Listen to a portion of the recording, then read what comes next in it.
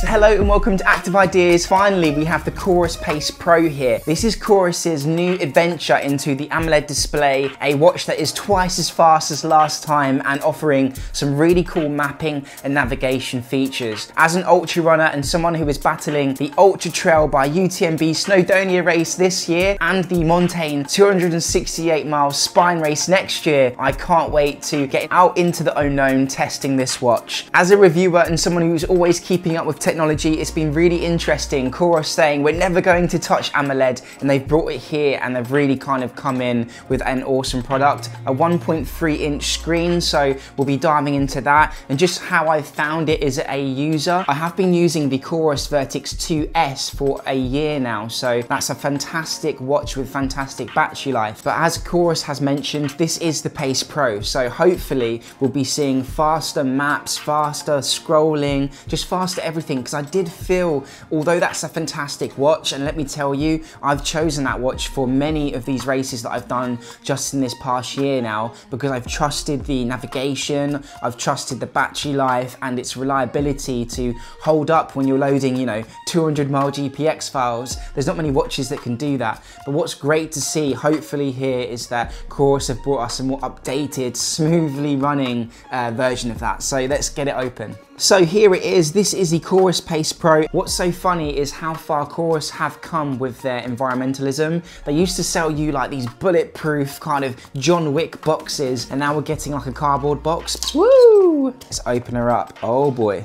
Damn. So we can lift the watch up, and there she is. So straight off the bat with unboxing this watch, it feels really lightweight. It almost reminds me of like the Garmin 955. It's got like a super lightweight feel about it, very compact and quite kind of thin as well.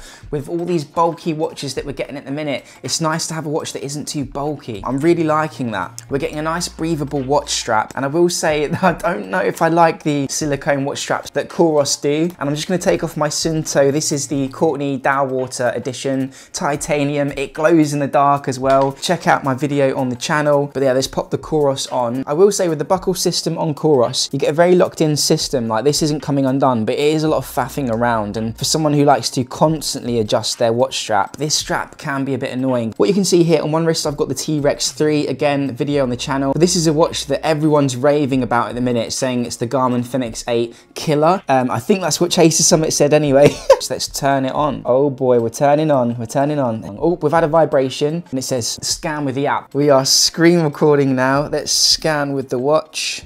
Restore as previous settings or set up as new watch. I'm going to restore as previous settings, and I'm going to restore for my Vertix 2S because I've actually really enjoyed the settings that I've created. Like, you can customize all of your watch faces, your data screens, and actually with Coros you're getting a lot of customization and it's really easy to do. But yeah, I don't want to do it again because it takes a bit of time. So we're going to restore from the Vertix 2S and see what else is in the box. We've got the Coros here, the Explore Perfection stickers. Yeah, we've moved from Kilian Jornet now to this Norwegian. And what we've got here is this new charging system. So no longer are you getting the conventional charging system. You're getting this cool keyring thing. So basically you've got like this little portable keyring charger. And on the bottom, obviously, you've got USB-C. So this is gonna work with all the modern Samsungs and iPhones. We're just gonna dive into some of the things that this watch can do. So you press the button to turn it on. And what we've got here on the side is a digital crown. So you can see as I spin this crown, I'm actually unlocking the device. So this is switched on, and you can see the time here, see the percent of the battery life here. So just scrolling through using the digital crown, you rotate down this way, you can see yeah, some of the activities we've done today, the steps, and you can scroll through these if you want. Obviously the calories I've burned. You could also see my VO2 max. So this is my running fitness, my 10k, my half marathon says 140. We've got my chronic training load, which you can see here. You can see my distribution of easy, my distribution of medium and hard. So from the looks of Coros, I've actually been training a little bit too hard. And I have been smashing myself at training sessions and I'm starting to ache. So they've probably got this right. Diving in to the optimized here, my intensity trend is showing that I am doing really good, 113% optimized. My base fitness and my load impact is there on the watch.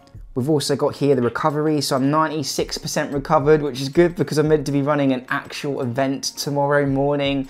We've got the sleep tracking last night. I just passed out last night. Stress tracking is something I've absolutely loved from Garmin, and it's great to see it on Coros too, to see your stress over the day and over time. You'll also see here heart rate variability, which is going to be recorded on the watch, so that's fantastic. A great way of seeing if you're overstressed. Now you've got weather here, and this is the controversy, and it's actually one of the main reasons that I'll go towards the Sunto platform more so than Coros in my daily life, and it's because on Coros they don't actually have a temperature widget. They used to. I actually have a Coros Pace 2, which I haven't updated, and I refuse to update because it has the temperature widget on it still. You can see here that it's 42 degrees Celsius, but I really want temperature sensor for when I'm going lake swimming, hiking, camping, going water plunging, sauna, like things that you just kind of want to do adventure lifestyle stuff. Take your watch off and just measure the ambient temperature in the environment. It's something that the Coros Pace 2 from years ago can still do if you don't update it, and all of the Suntos can do. So I really hope Coros bring that to a Coros watch in the future. You've got the UV index here. You can see the UV index is low, sunburn risk, and you can see kind of like that temperature change throughout the hours, as well as the temperature change here throughout the days of the week,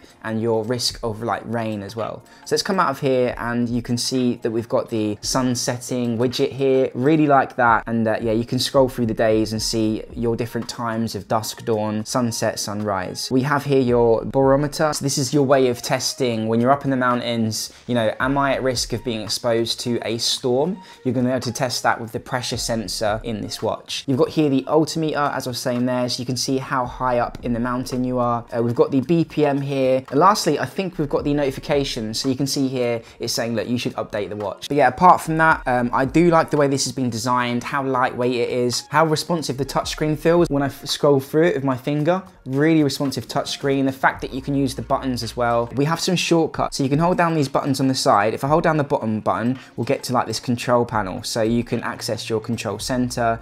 Yeah, find my iPhone or Android, Wi-Fi sync, battery usage, really useful stuff here. You've got the camera control if you own like a GoPro or Insta360, metronome for you guys looking to improve your running, timer, stopwatch, you can time naps, you've got the alarm here, you've got satellite signal as well, so you can see where all the satellite signals are. If you're one of those Elon Musk guys who likes to see the planets and the satellites, and I don't know what you want it for, but it is really cool. We've also got the location here, so you can save the location of your tent, go hiking, and then find your way back to the base, the tent, your car, whatever you want to save that for. You've got navigation here, so you can click on navigation and load up maps. So I recently used Coros to do the UTMB Arc of Attrition race, literally like a few weeks ago. So it's really cool to load up GPX files on Coros, and yeah, the turn-by-turn navigation is fantastic. We also have the map here, so you can load up the map, click on map, download the maps first. We've got the compass here, so the compass is great, and we can access the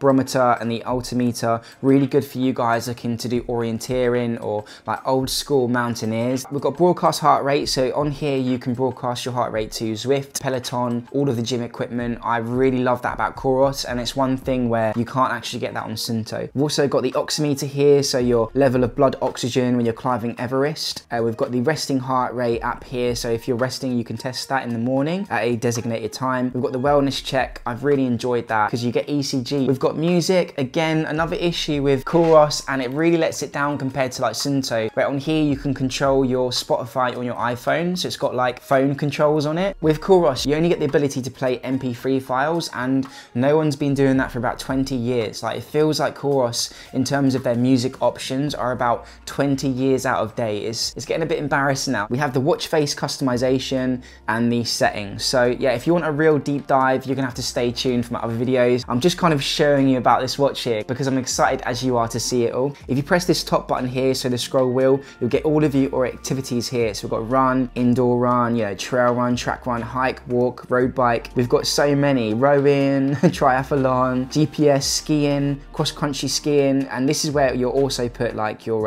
workouts, your training plans, your fitness tests, and your history of workouts as well. So this is really cool stuff, and you can kind of go into your system settings from here as well. And if I hold this button down, we will get nothing nothing, but you can change this and make this be like a hotkey for maps is what I usually use this shortcut for. But yeah, apart from that, I hope you enjoyed this video. If you have any questions about the Coros Pace Pro, I'm going to be testing everything about it. Leave it down below, and apart from that, peace out.